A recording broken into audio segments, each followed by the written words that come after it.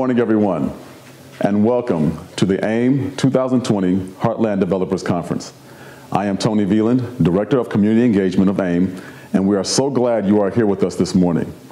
It is an honor to be here at the 17th Annual AIM HDC, surrounded virtually by an incredible group of tech professionals from across the Silicon Prairie.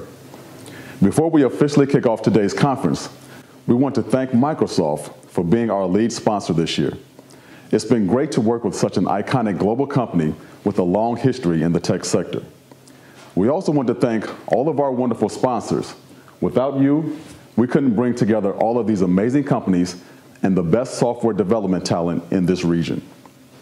We are very excited to have you here for the next few hours. HDC is an incredible opportunity to learn, share, and connect with other developers who are passionate about their craft. Together, we impact our communities every day, and we should be proud of that.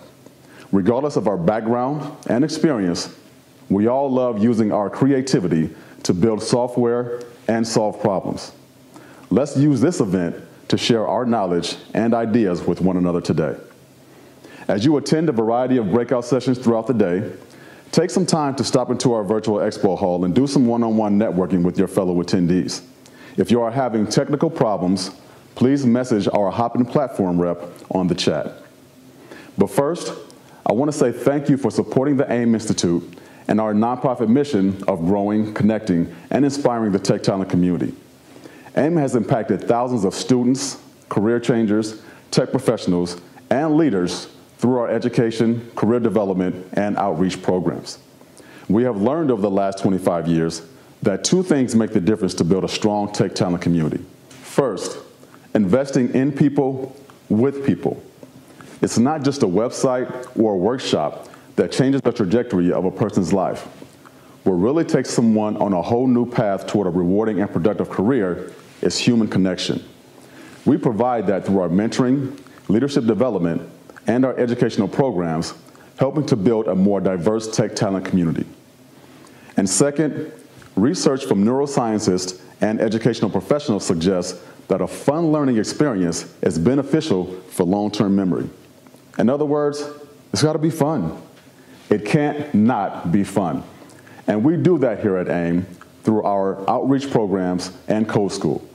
And we're going to have fun today here at HDC.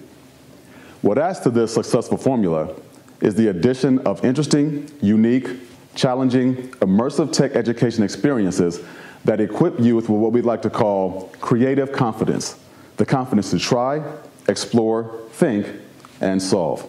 The AIM Institute is a nonprofit that builds the tech talent community, from teaching kids beginning at the age of 7 about tech experiences in coding, to helping people convert to a career in tech through the AIM Code School, to hosting inspirational events for tech professionals like HDC and Tech Celebration.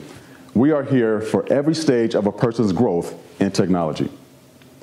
Being a nonprofit, we have an amazing group of dedicated board members.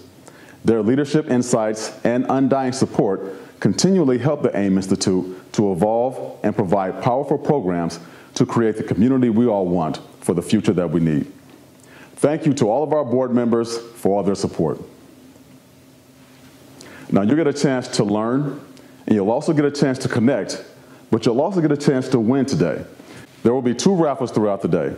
If you make a donation of any size to the AIM Institute before 4 p.m., you will be entered to win a pair of wireless, Bluetooth, noise-canceling headphones worth $300. And if you visit all of our booths in the virtual expo hall, you will be entered into a raffle to win a Lenovo Duet 2-in-1 Chromebook. Both winners will be announced on the main stage at the end of the day. Thank you in advance for your support of the AIM Institute and our mission to get more people into tech careers. Now, without further ado, let me introduce our keynote, Jessica Deen. Hi, my name is Jessica Deen, and I'm a senior cloud advocate at Microsoft.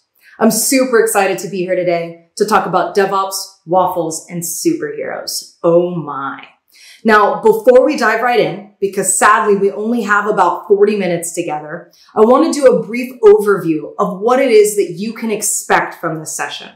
First, the session was not designed to make anyone an expert, right? The session was designed instead to get you thinking, to show you some things that are possible that you might not be aware of, to get you excited, and then to get you amped up to go out and learn more on your own after the session's over.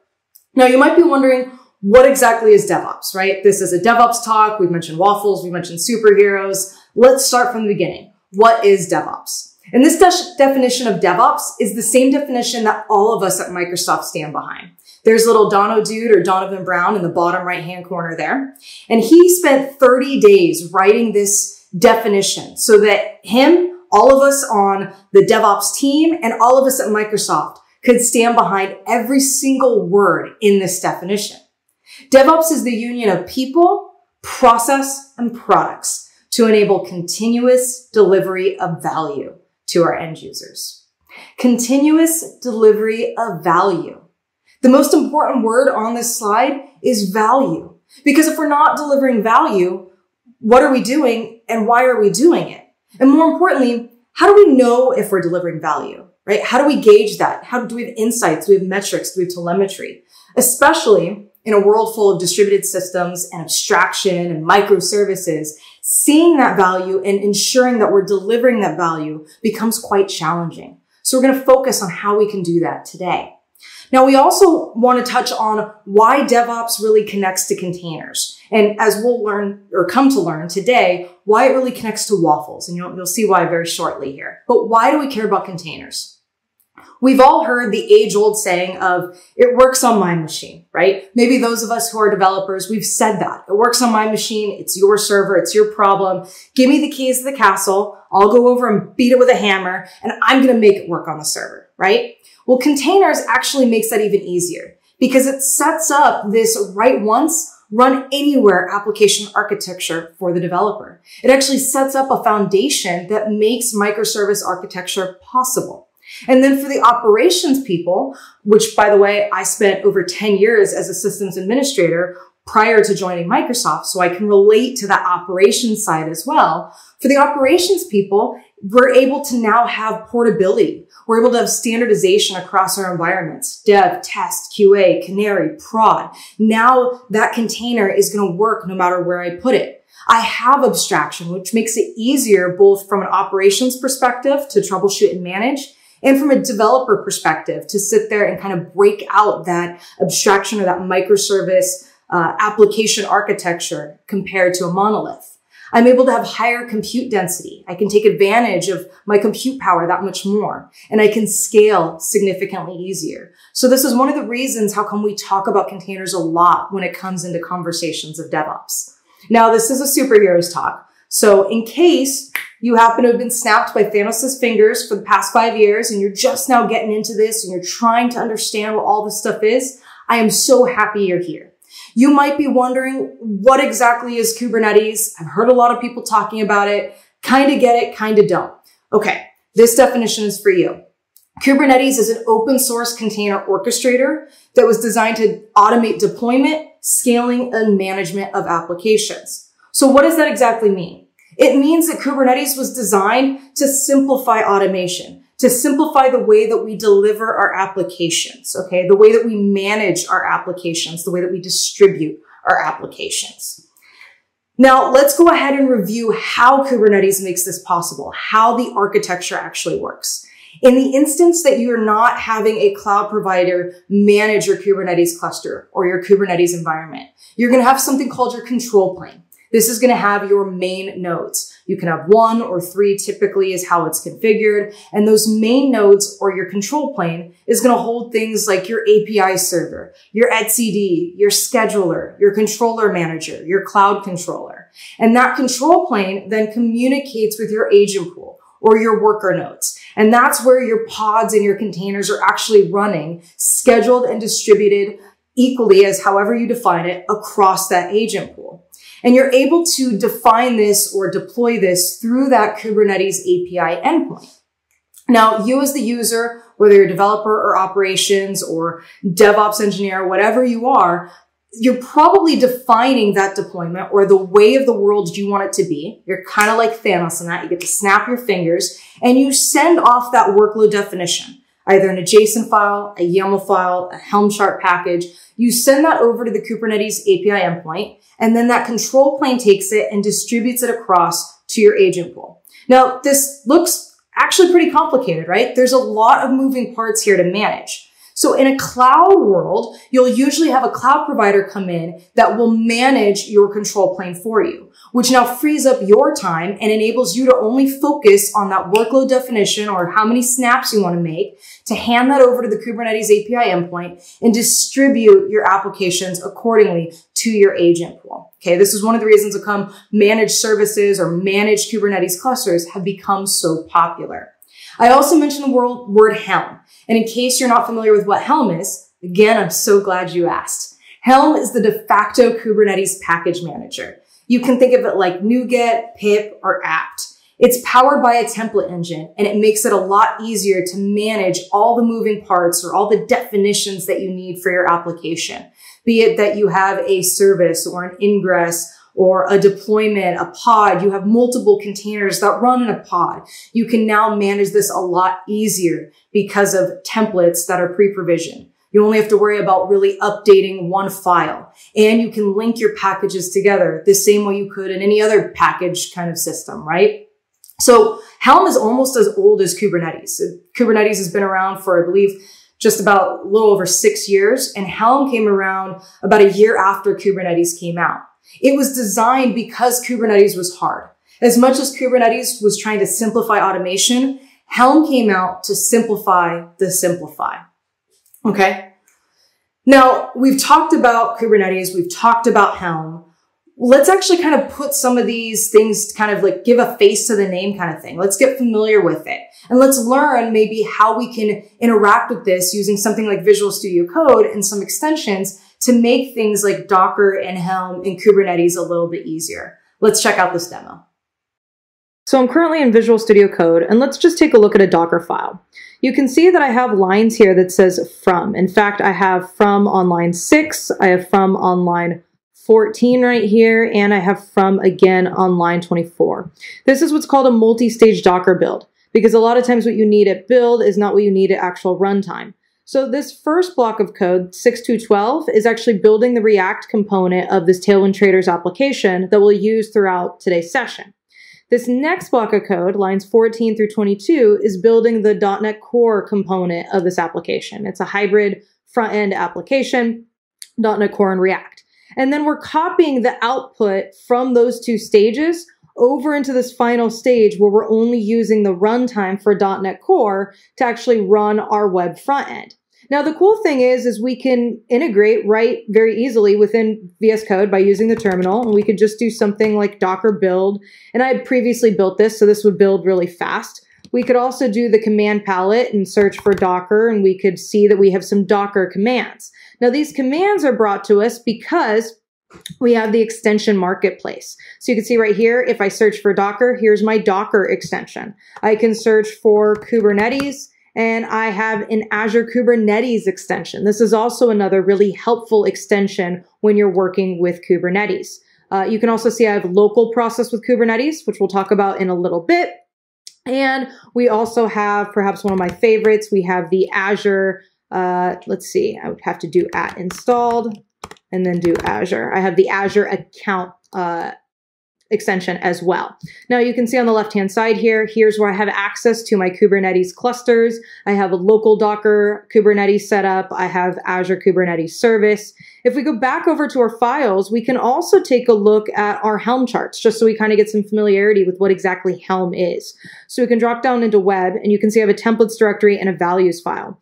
Let's just click on this values file here. And you'll notice we have image, repository. Some of these have indents, right? Two spaces or one tab. And if we drop down on one of the templates and we click on deployment, you'll notice that there's a lot of references to values. That's because this is referencing that values file. So as opposed to having to manage multiple YAMLs files, that's one of the benefits of Helm as a package manager. It's simply a template engine that's going to then parse in the values that you specify accordingly right here in your all up knobs and dials. All right. So I hope that we learned a little bit there, right? I know it was kind of a quick demo, but we were able to really see how that structure of Helm charts work. We were able to get familiar with some Docker files. We were able to kind of see how these pieces start putting together and even see some extensions that we can use. Now, you might still be a little unsure of what exactly is a container. I understand that there's this thing called a Docker file, and it seems to have different commands and things in it. Well, what actually is a container? A container is not a real thing, and it's not a virtual machine, despite how many people will say a container is kind of like a virtual machine. No, it's not. And you're going to slowly come to figure out why. We'll talk about virtualization and containers in just a moment. Containers in and of itself is just an application delivery mechanism. Its only goal is to deliver your application, to deliver that value to your end users. It's based on several key Linux kernel features. So you'll hear words like C groups or namespaces. C groups is what a process can use. That's things like your CPU and your memory. Namespaces is what a process can see. So this is really helpful if you have multiple microservices or multiple processes that have to interact with each other. You're probably going to want to put them in the same namespace so they can all communicate with each other, okay? Now, an easier and more delicious way to think of what a container is to compare it to a waffle. And here's why. How many of you enjoy eating waffles completely plain? No butter, no syrup. Picture on the screen is a little bit misleading. All you want on it is just the waffle itself. And I'm sure there's one of you, and that's great. But if you're anything like me, I want everything. I want all the value, all the happiness piled right on top of that waffle, maybe even baked inside of it with some chocolate chips. I want strawberries. I want whipped cream. I want blueberries, pecans, maple syrup. I want the whole 9 yards. And that waffle now, or that bread, has become a delivery mechanism for all the other sugary, happy, value-added goodness to my life and to my stomach. That waffle is just delivering the extra value to me, and it's making it more of an enjoyable experience from the end user perspective. That's all a container is doing, is whatever you put in your container is just delivering that value to our end users and to our customers. And we deliver that value, or we tell what toppings we want to add by using a Docker file. The Docker file is kind of like the RTFM for your application. You define the steps that you need for your application to run, for the environment to be set up. You have a base image. In this instance, we're going to deploy a Python application. So I use Python as my base. I set a work directory in my container, in my application. This is very, very simple. It can just be /app. And then I copy the files from my application itself over into this container. And this happens through the Docker build process. We'll learn about that on the next slide. From there, I run the command that I would run normally on my local system if I were not working with containers. That's just pip install, and then I give it a requirements file. I expose the port that's needed for my application, port 8000 in this case. I can pass in any environment variables that I want. And in this instance, I have greeting in my application. So I'm going to pass in the words hello world directly defined in this container. And then finally, I run the application the same way I run it locally with Python app.py. Now, I mentioned that we're going to talk about how all of this comes together in the Docker build process. And this is important because this is where we start considering what we're baking into our waffle, right? What we're adding into that value delivery mechanism, okay? Docker build, the command, is going to build the image according to the steps that we just defined. And it's going to use what's called your Docker context. That's the set of files in the specified path or URL. That's whatever you specify with the Docker build command. So I'm going to show you 3 examples. The first example, I'm in my home directory. I'm in a Tailwind Traders website folder. I can run the command docker build source Tailwind Traders web. I can use -t to tag my image. That's what I'm going to want to name it. I want TWT container. And then I use :1 to specify whatever version. This is version 1 of my Tailwind Traders application. What is highlighted, what is in yellow, is the actual context. That's where the files for everything lives. That's where my instructions or my Docker file lives, as well as all the files needed for the application itself. This is the same command as something a little bit more verbose, where now I'm using docker build -f for the file. Which set of instructions file do I want to use? This is helpful if maybe I have a different Docker file because we're moving from .NET 2.1 to .NET 3.0. And now I have a different Docker file, different set of instructions, as well as a different path or context of where those files live. Okay, what's highlighted again is where I'm starting to set up that context and that path of where I want the Docker build engine to go look for my application. Or I can get even further and I can change directories into Tailwind Traders Web, drop down into source, drop down into Tailwind Traders Web, and now I could do Docker build period. That period is my PWD. That's the local path that I've now dropped down into or changed directory into, and I can still use -F to specify whichever Docker file I want to use. Either my standard basic Docker file that maybe supports .NET 2.1 or 2.2, or I can use dockerfile.develop, dockerfile.upgrade, dockerfile.test. I have complete control over it. All three of these commands are going to do the same thing. It's the matter in which I use it, right? Stanley, with great power comes great responsibility. I get to be responsible with how I want to deploy this application and how I want to structure that command. Now, I mentioned we were going to talk about the differences between virtualization and containerization and why a container is not really anything like a virtual machine.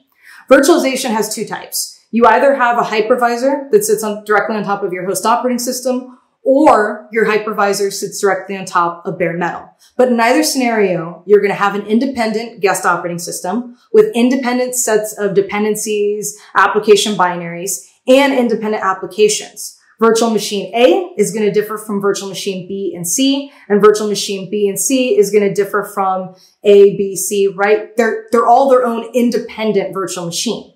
However, in containers, that's different. Okay. It's also significantly smaller because it's just one kernel. It's just one smaller version of what you need for your application to run. You still have a host operating system that sits directly on top of your infrastructure, but then you have a container runtime that runs as part of your host operating system. In this instance, we're using Docker. So Docker is going to support my Docker container. My Docker container is only going to have what it needs to run the application. That might be Python, that might be .NET, that might be Go. It's going to have any dependencies packaged right alongside it and the application itself. So I go from a virtual machine that might be sometimes 20 gigabytes down to a container image that can be as small as 5 megabytes, right? It makes it a lot stronger from a performance perspective. It makes it immutable. It makes it portable. There's so many benefits that come along with having containers. Now, we've talked a little bit about cakes, about waffles. Actually, we've talked about waffles. We're going to talk about cakes right now. We really want to consider what we're putting into the layers of that value delivery mechanism, okay? Anything that we define in our steps in our Docker file, anything that we write on each line is going to be part of our image. It's going to be read-only. We're now baking that into our cake. That could be chocolate chips, or it could be an SSH key pair. That could be blueberries that maybe we're putting in, or it could be a database connection string with a password in plain text. Anything that we put into our cake or into our waffle, into that image layer that we're now building, that's going to be accessible at the container layer at read-write. So we really want to make sure that we're not putting anything in there that's not going to deliver value, that's actually going to hinder our value delivery intention. We've touched on a lot of this, but I want to make sure we highlight, here are some key benefits of using containers. First off, it goes without saying that now containers enable me, from a DevOps perspective, to have something that's repeatable. I have something that's reliable. The same way I build and deploy on my system is going to work in dev, QA, production, canary, staging, test. It doesn't matter. It's going to work the same on my system, on your system. Now it's something that's repeatable. We also briefly touched on this, but now I have a faster startup time. Because it's a smaller image, I now have something that can perform better. It also has a smaller attack surface, which means that so long as I'm considering what I'm putting in those layers, it can be more secure. Okay. So now from a vulnerability or security perspective, I'm also considering how I can deliver value from that perspective as well. We did kind of hammer this into the ground at this point, right? Using Thor's hammer, but I package my dependencies right alongside my application. So my application already has everything it needs and it doesn't have anything that it doesn't. And then finally, containers run absolutely everywhere. I can build the container on my Mac, run it on your Windows, run it in my cloud, in your cloud, on IoT devices, Raspberry Pi. It's kind of like Oprah. You get a container, you get a container, you get a container, and all of the containers work. It's absolutely fantastic. Okay, so we've really kind of been on a journey, but I want to wrap up with one more awesome demo that really kind of explains how we can ensure that we're delivering that value, even in an abstracted world full of distributed systems. There's something called Bridge to Kubernetes. You saw me show the local process Kubernetes extension in the first demo. This is this bridge to Kubernetes that's going to enable me as a developer to really develop and test a lot quicker and a lot more independently when it comes to maybe trying to troubleshoot one API in the context of a larger application. This is going to also help me have confidence in whatever my changes are when I make a pull request and push it over so that we can get an update pushed out into production. Let's take our Tailwind Traders application. We could have you or me accessing the application, and I'm going to end up hitting a web front end that's .NET Core and React based. That's going to route me to a backend front end where I have access to all my individual and decoupled APIs. That's things like my coupons API, my stock API, my products, my cart, my popular products profile. All those APIs communicate with other databases, Cosmos DB, SQL Server DB. And we recently identified that there's a problem in the cart API. In fact, and I'm one of the developers that worked on the cart API. So I have the cart API code open on my system. I'm going to be able to take the code from my system, and I need to troubleshoot this one API in the context of this larger application. So I can actually take that code and route traffic over into my Kubernetes cluster. I can do this in an isolated sandbox without needing help from any other person. I can test and have confidence in what I'm going to fix on my own. It's going to route traffic to where I'll still have access to coupons, stock, web front end, back end, everything, but I'll be able to just have that isolated environment for this one broken API. Okay, let's take a look and let's see how we can really gain confidence when it comes to Kubernetes, when it comes to DevOps, and most importantly, when it comes to delivering value. So I'm currently working within the cart API, and I'm using the local process for Kubernetes extension, which allows me to debug on my local system without needing to worry about Docker and Helm charts. So let's go ahead and check it out. First thing, we can drop down and you can see I have a shopping cart model right here that we're going to be working with. Let's take a look at the problem. I'm going to go ahead and click on the little Kubernetes down here at the bottom, and I'm just going to choose to route over to my ingress controller. We're going to go drop something into our cart. You can see that I've already tried this a few times. We'll just drop this wooden table into the cart. We'll simply click on the cart, and it seems that every time I try to shop, I get a garden gnome added. So let's see if we can debug this without having to worry about Docker and Helm charts. The first thing I'm going to do is I'm going to use my same local debugger, my launch program, which would just launch this particular API locally on port 3000. Only instead, I'm going to launch it with Kubernetes, and I'm going to do so isolated. So what that means is once this starts up, it's going to redirect the service traffic, but it's going to isolate that service with my own prefix. So I'll be able to start working and debugging this in my own specialized environment, in my own fully qualified domain name that's not going to interrupt any traffic on the actual root domain name. All right, so you can see this line right here. It says the container port 3001, which is actually what we're exposing in our Docker file. And you can see that right here in Docker file. We're setting an environment for port, and then we're exposing that. That's now available at localhost 3000. So now that that's available, let's go ahead and click on shopping cart. And you can see I have an initial sync call. I'm finding email. I'm starting to query the Cosmos DB that we have in our application stack. And I have right here on line 51 an add item call or function that's actually, again, when I'm adding an item to my cart. So I'm just going to set a breakpoint right here on line 53.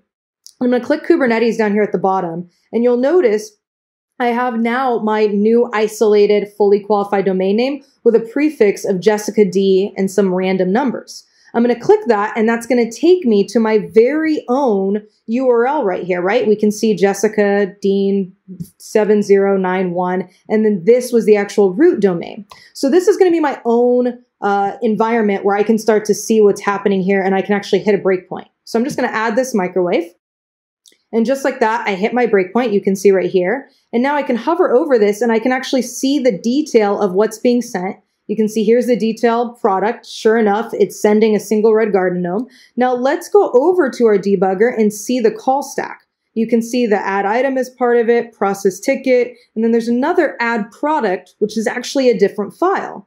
Now this appears to reference this shopping cart add item right here. If I scroll up a little more, I see the actual add product, and I see that I'm also supposed to have request, and it looks like myself or another developer had actually hard-coded a body call to test something, and unfortunately that got pushed into production. I don't know why we were choosing a red garden gnome, but I think we were checking to make sure that this function was working. So rather than having item equal to body, I want it equal to the request, to the body request. So I'm going to save, and just to be safe, I'm also going to comment out this other const, and we're going to go ahead and save that.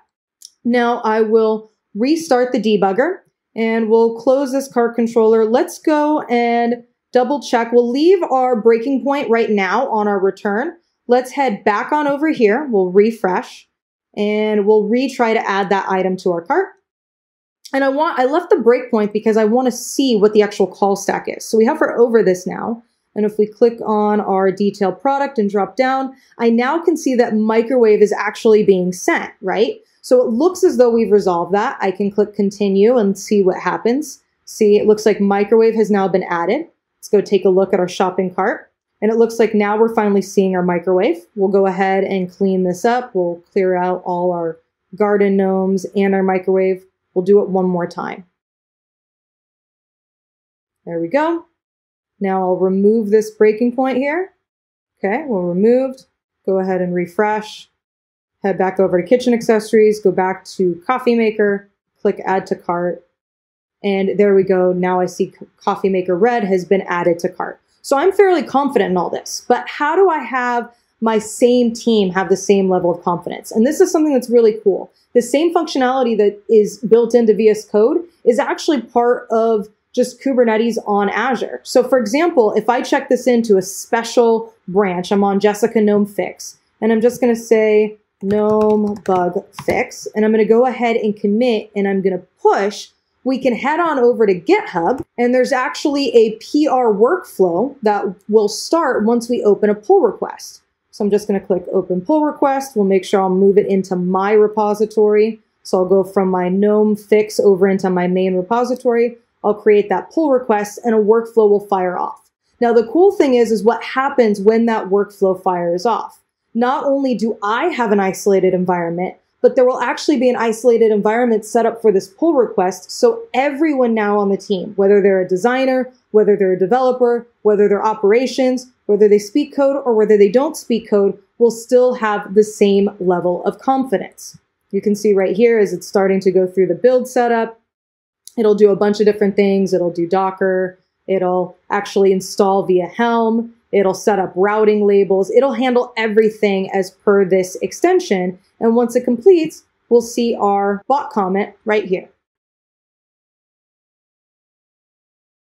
There we go. You can see that the private version has been added. And if we zoom in here real quick, you'll see that now my prefix is actually equal to the name of my branch. So everyone gets the same level of confidence that I get from my local VS Code experience. All right. That's probably one of my favorite demos to give just because it's so awesome. It really is setting us up for being able to focus more on the application and focus more on that end user experience. Now, I want to wrap up with a quote from Marvel Agents of S.H.I.E.L.D., Gemma Simmons. The steps you take don't have to be big. They just have to lead you in the right direction. We've been on a journey, right? We've talked about Docker. We've talked about Helm. We've talked about Kubernetes. We've talked about how to debug abstracted services. Not every application and not every workload is going to need Kubernetes, is going to need all of these steps. All we have to do is remember that that end goal, that goal that we're now incentivized, whether we're developers or operations, is to deliver value. As long as we're taking small steps towards that value delivery of continuously being able to deliver that value, repeatedly, reliably, and confidently deliver that value to our end users, we're moving in the right direction. They don't have to be big. It doesn't have to be multi-cloud, Kubernetes, all this robust stuff. It just has to be that focus on that value, delivery, and intention. You can ask yourself, is this adding value? Or does this add unnecessary complexity? I've been guilty of this myself, right? One of the hardest things we'll learn as developers or operations engineers is not how to type code, but how to delete code or delete dependencies that we no longer need, because it's adding unnecessary complexity and it is not actually adding that value that we're seeking for. At the end of the day, we really have to remember that all of this that we're trying to do is really just a waffle. It's just that delivery mechanism to deliver happiness, deliver value, rinse and repeat. Now, I want to finally end everything with some Kubernetes best practices, just so that we can make sure that we're remembering how we can accomplish everything we discussed today. First, we really want to try to build small containers. The smaller our containers are, the smaller the attack surface, the less likely we're baking something into our cake or our waffle or our layers that we don't want to bake in. Something like a secure secret or personal access token, SSH key pair, plain text password, you name it, I've seen it. We also want to consider our application architecture. Use namespaces. We can organize things into namespaces, and then we can even take advantage of different network policies and other projects that we can use to make sure that we're locking down the security of our application and our microservices even further. We can use Helm charts. In fact, that is a best practice because it's one of the easiest ways to manage our applications, to be able to roll back and see our application as we define it right alongside our code, because I can check both of them into source control together. We also want to make sure that we're using our role-based access control. And we're not just giving godlike permissions to everything when our applications or the engineers on our team don't actually need that level of permissions.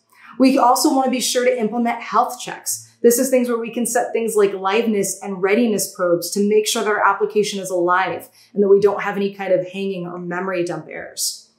Another big thing is to set resource requests and limits. This is kind of where we go back to C groups being what a process can use, things like your CPU and memory. We want to make sure that we're only allocating the CPU and memory to our process that our process needs. If our application doesn't need 1 gigabyte worth of CPU or memory, then we want to make sure that we set that limit. We set the max ceiling that our application can use.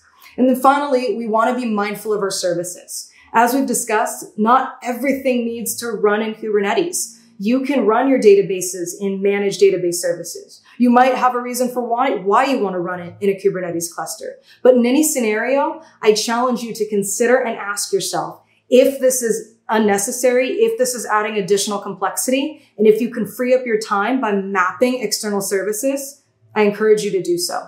Finally, don't rely on load balancers for everything. Sure, there's a time that load balancers are important, but there's other things that you can utilize. You can utilize application gateways, Nginx proxies. You don't have to have everything with a load balancer and an IP address backed. It's expensive, both from a time management and cost management perspective.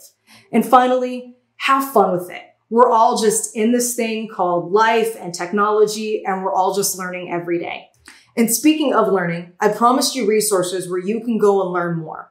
Where is it that you go to learn skills or upskill normally? Chances are you go to YouTube or you go to Google or Bing or your favorite search engine, whatever it is. Well, now you can go to learn.microsoft.com. And if you've ever wanted to learn about anything Azure, take functions, you can go search for that. And you'll see different modules that'll pop up. Modules then get grouped into learning paths. And learning paths is how you can sit there and say, I want to become a Kubernetes expert. I want to become a functions expert. I want to become a DevOps expert. And you can take individual modules that ultimately take you on this learning path journey.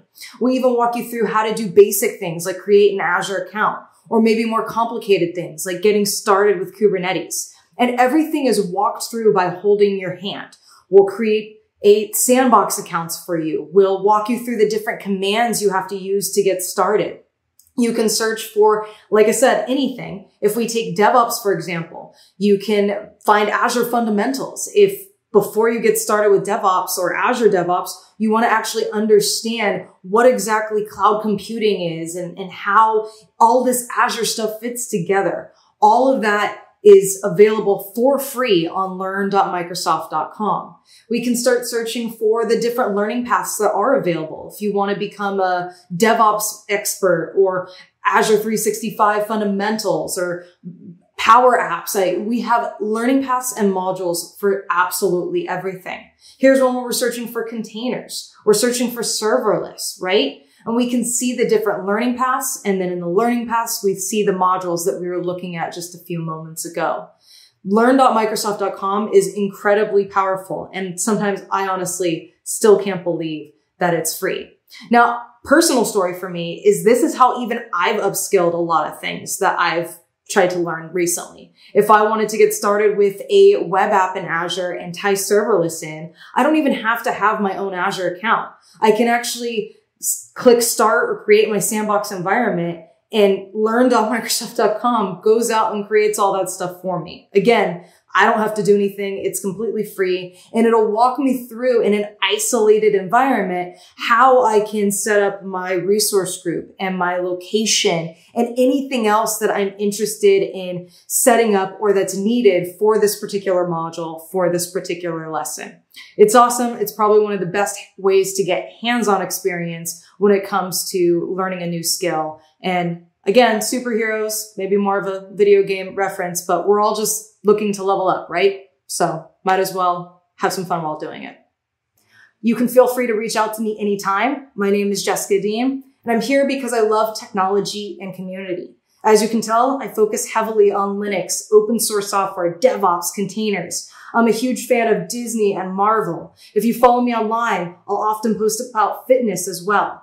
There's no relation to James Deen, and I put that in there because of the spelling of my last name. My last name has 2 E's. You can find me on Twitter, Instagram, and GitHub. I'd love to connect with you. Finally, thank you very much. It has been my absolute pleasure to hang out with you today.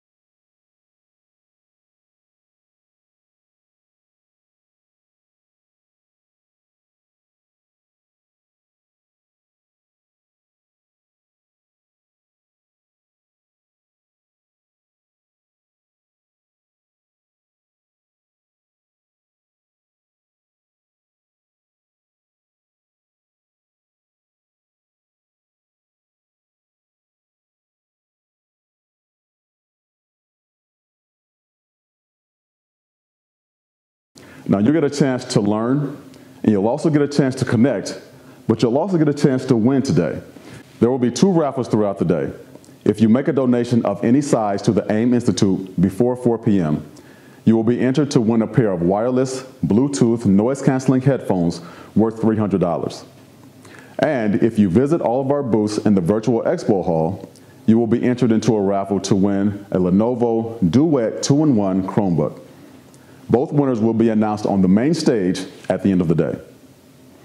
Thank you in advance for your support of the AIM Institute and our mission to get more people into tech careers. Now, without further ado, let me introduce our keynote, Jessica Deen.